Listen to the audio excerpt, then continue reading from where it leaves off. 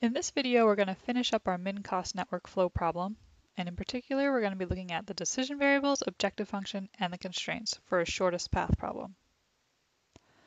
So the previous video covered defining our nodes, arcs, net demand, and cost in our model and data files. And this time we're going to look at defining our objective function, our decision variables, and our constraints. So let's start with our decision variables. Xij is equal to the amount of items sent from node I to node j. Now, in relation to our problem that we're looking at, in this model, we have this entire network, and there's actually a decision variable for each and every one of our arcs. So we see that we need to know how many llamas are going to be traveling from A to B, so there's an X sub AB. And we need to know how many are traveling from A to D, so there's an X sub AD. And there's an X decision variable for every single one of these arcs, so we know how much is traveling along the path from node I to node j. So if we were to put this in our model file, we would have an expression that looks like this, where it's a model.x is equal to var, and then in parentheses, we'd say model.arcs, which tells Pyomo that we want to make a decision variable for every single one of the arcs that we defined. And then the last portion within non-negative reals tells Pyomo that we want all of these decision variables to be positive or non-negative.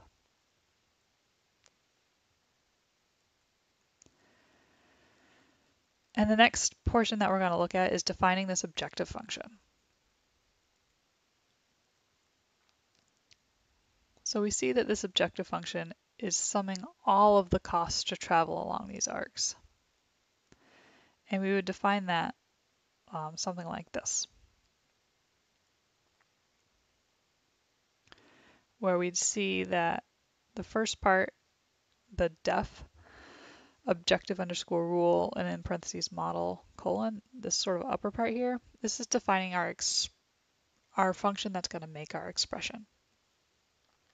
And then within this expression, we see that we have a sum, which in Pyomo uses the word sum.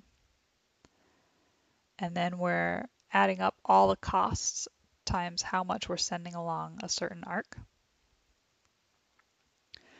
And then the range on this sum, in our formulation it says we're summing over all ij that are elements of arcs. And we actually say something very similar in Pyomo. We say for I comma j in model.arcs. And what this I comma j in model.arcs is saying is it's saying look in our data file, and for every combination that you see in our list of arcs, use those combinations.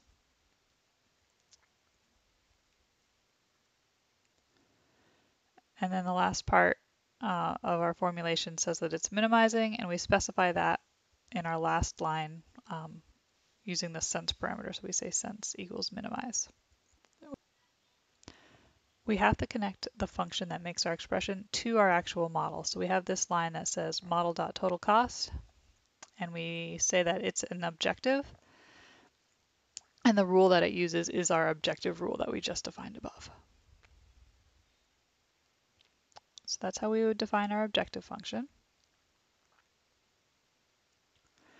And then the last part are these net demand constraints. And we're going to take a second to look at what these net demand constraints are doing. These demand constraints, we have one for every single node, I. So this first part says, everything that goes from some other node in the network to node I, we want to add that up. And we want to subtract everything that leaves that node that we care about. So everything that goes from I to some other node j, we want to subtract. And that result must equal our net demand for that node. So let's look at one particular node and see what's going on. Let's look at when I equals f. So let's look at what happens at node f. We could rewrite that expression just specifically for node f, where it would say we're going to sum everything that goes from some node K to node F. That's this first part here. So if we wanted to see what was going from somewhere else in the network to node F, we could see that we could get to node F from node B or node D.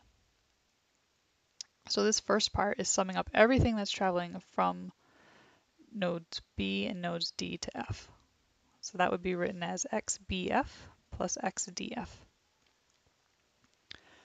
And then the second part is subtracting the sum of everything that's leaving node F. We can see in our network that there's 4 ways to leave node F. We could go from F to E, from F to H, from F to K, and from F to I.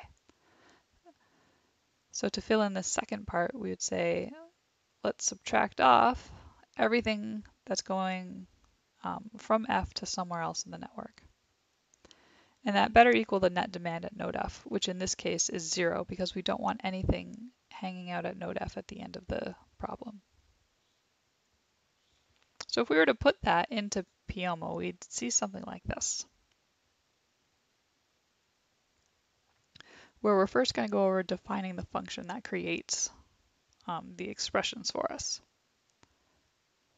And first off, we see that we have one of these constraints for every one of our nodes. So that's represented first because we're going to pass I to our function that's creating our expression. And we also see that when we define our constraints, we're passing it the set of model.nodes. And then if we go through each one of these formulation components, we can see that we have in this first part a sum corresponds to the word sum in Pyomo. The thing that we're summing is x sub ki, which is very similar in Pyomo, except we use square brackets instead of subscripts. And this range of this sum is for all ki that are elements of arcs.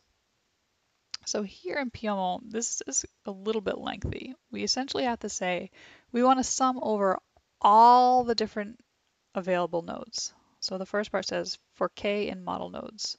So we're going to look at all the possible nodes. And then the second part of this, if k comma I in model arcs, says even though we're looking at all the nodes, we actually only want to add up the ones that go from k to the node that we care about right now, I.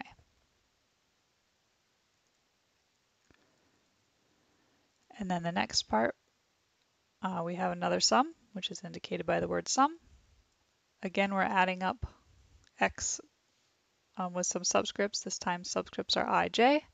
So in this part, we put our subscripts in square brackets. And then the range on this sum says for all I, j that are elements of arcs. And to say that in Pyomo, we have to say first that j is looking at all of our possible nodes, but then we want to narrow that down to say, but we really only care about the nodes where we're going from our node of interest I to node j. So the if ij in model arc says, but we only care about the nodes that go from the node we care about to some other place in the network j. And then finally the equals net demand sub I. In Pyomo we say equals equals net demand and then in square brackets I.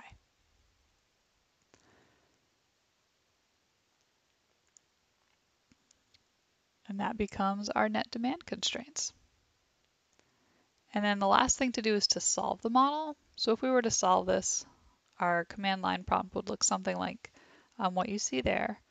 And our results, in our results, we would see that we'd have an x variable. And our x variable, there's one for every single one of our roads in our network. And then we can see that the roads that we actually travel on end up with a value of 1. For example, we travel on the road A to D, and then we travel from D to G, which also has a value of 1. We travel from G to J, which has a value of 1. And then finally, we reach our destination by traveling from J to Z. And finally, we can see that our total cost for that route would be 26. And that concludes our min-cost network flow problem in Pyomo.